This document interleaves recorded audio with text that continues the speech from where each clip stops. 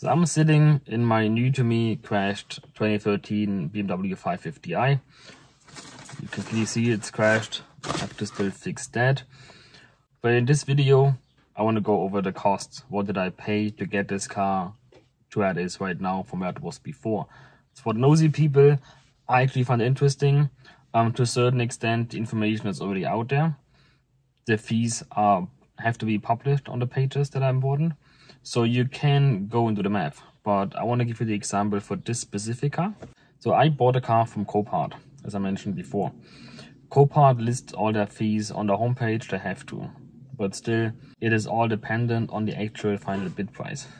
So you don't really know exactly how much you're paying until the bidding is over and the final price is established. Then you can go and check what are the fees and so on. I'm based in California. For whatever reason, I'm not allowed to bid on cars in my home state here in California. I don't know if that is a Copart thing or if this is a California thing. I assume it's a California thing to protect the public, I guess, from buying things with their own money. Anyway, that just means as a result, I have to go through a broker that then buys the car. So why don't I buy a car from out of state? It saves me some money. Yes, the broker is going to be cheaper. Maybe I don't even need a broker. I would still recommend to use a broker for paperwork and everything. However, if it's further away, you have transport and it adds up quickly. But if you're honest, between California and the eastern half or the eastern third of the country, there's not too much going on. So you will have to probably buy it on the East Coast and then transport it all the way here. And it's easily eating all the money that you save from not using the broker and buying out of state. So in my opinion, it's not worth it. Maybe you also save taxes, which is fine. Let's just assume best case you break even. Right? It doesn't cost you more or less if you buy it from over there and have it shipped over here. Comes out to the same. Then there's still one big risk factor that I'm not going to take, which is you haven't seen the car. You've just seen some photos. And when you take a look in person, you will see damages that is not on the photo. Because oftentimes, as I mentioned in other videos, they cut off the frame for the photo right here. So you see the door panel, which is fine, but you often don't see if the airbag is exploded or not.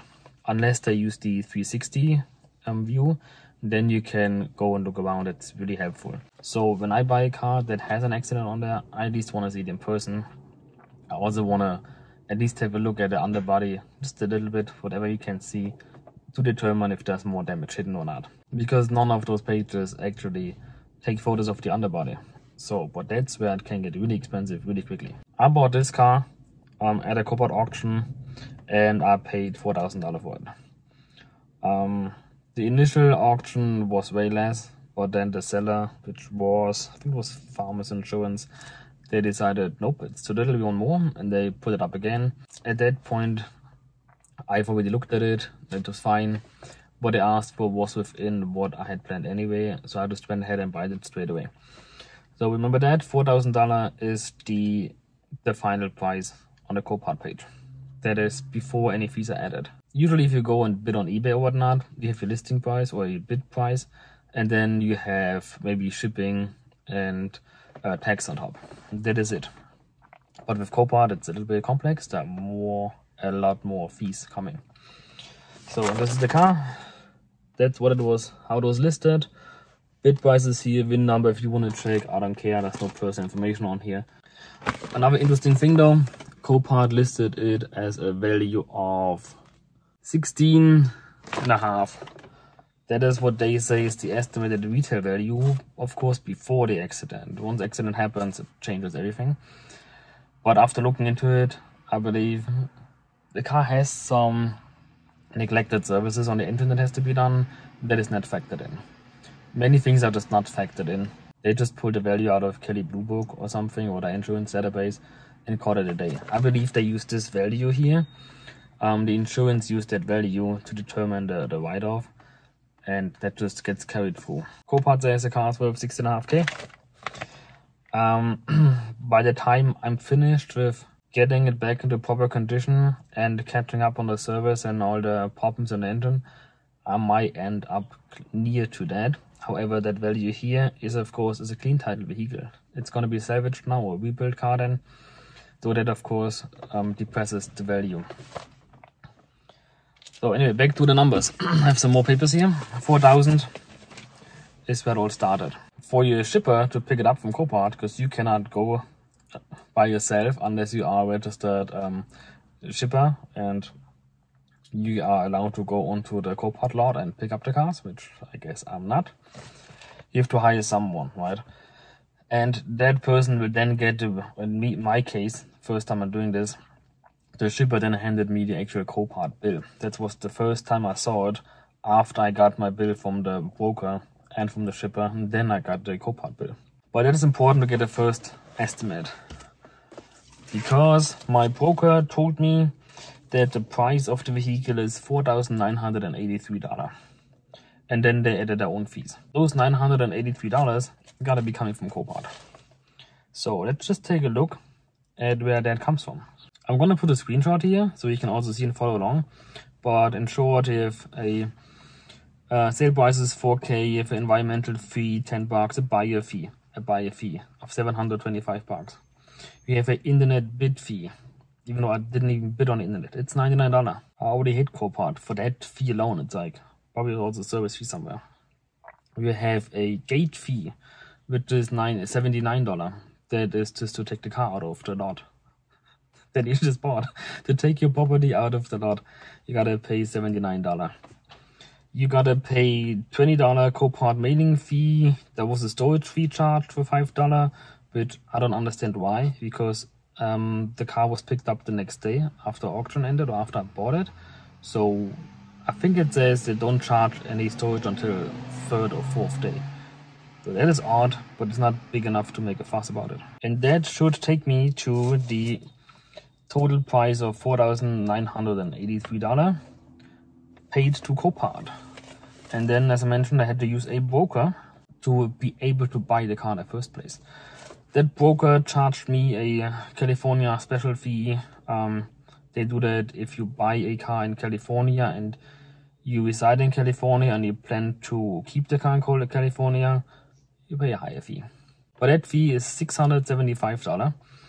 There's another $45 documentation fee, another $20 of document mailing fee, a $15 wire fee.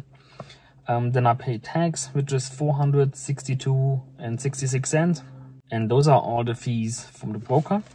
So at this point, I paid $6,266. And then I paid another $300 for shipping. So in total, to get a $4,000 car out of the Copart lot into my driveway, I paid $6,500.66. So $4,000 price, delivered, processed, everything. That is another $2,500. They bought 55–60% of the purchase price in fees on top. It's insane. It is ridiculous, to be honest. Oh, and I forgot, there was another $35 wire fee from my bank. So I paid a wire fee on my bank and I paid a wire fee for the recipient. And that brings the total to $6,535.66. And instead of having a $4,000 car, this is in fact a $6,500 car now. And now you take into consideration all the damage repair. I'm gonna start on the interior here. This bothers me, just getting in and out. I'm gonna check the other airbag, take that out, and start getting it repaired. I keep you updated. I will have a follow-up video talking about the financials, about the repair portion of it. Now you know what I paid to get the car here and where the fees come from. So in case you were considering buying a car from Copart, keep that in mind. I was of course informed myself before also, and I expected somewhere between like $1,200 to $1,500 in fees for a price about that, but it ended up to be $2,500 delivered. So, and for the delivery, basically I had to do all the work. If you are not familiar with getting cars to move again, you might want to get someone who is, because the delivery service I used, they literally just drove the car here. But I had to put the car into neutral. I had to get power to the car to take the parking brake off. So they did help. They luckily had jumper cables because my box somehow didn't work. But yeah, I had to also get access to the trunk. I had to call in here. Keep that in mind, that it will have to be done. Because usually, at least BMWs, probably Mercedes are the same.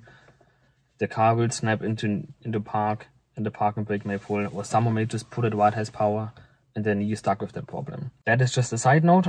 That's been the cost to get the car here. Now you know that. Somewhat happy that nobody was smoking in the car. Again, that goes into selecting the right car for you and being able to go in person to take a look at it. Cost me more, but I can avoid certain things. Somewhat confident that the car has not been abused, at least not by the previous owner, because you have 2 child seats in there. You're not racing that car with kiddos in there, right? And by all the evidence I found, it's been a young family. So confident on that side. However, also confident that the service wasn't done properly, because the car is just so oily. It's leaking everywhere. There are some cheap fixes done to it that I can't really approve of. And I found other damages. I'm gonna go over all the damages in the next video on this car.